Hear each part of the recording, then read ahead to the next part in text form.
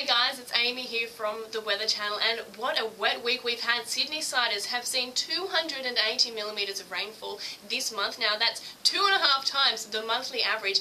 90% of that has actually fallen in the past 4 days, so it has been a very wet past couple of days.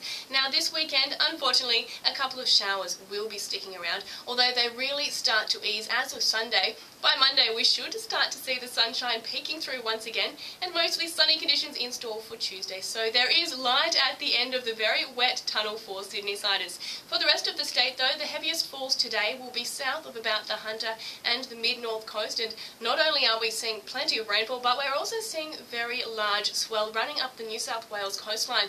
Dangerous surf conditions really continuing, but this will start to ease over the coming days as well.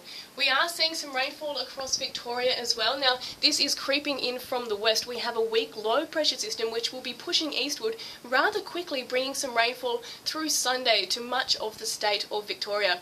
Now for Victoria, we do have minor to moderate flooding across the northeast of the state. That's due to all the rainfall that we have seen there recently.